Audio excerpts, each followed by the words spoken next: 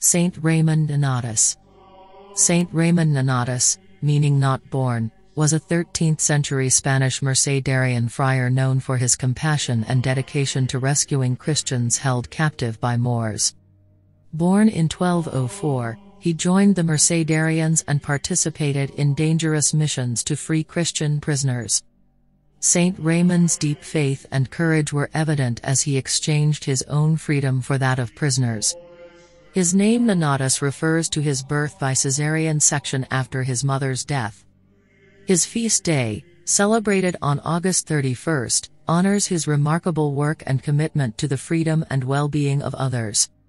Saint Raymond Nonnatus serves as an inspiration for selflessness, sacrifice, and unwavering faith in the face of adversity.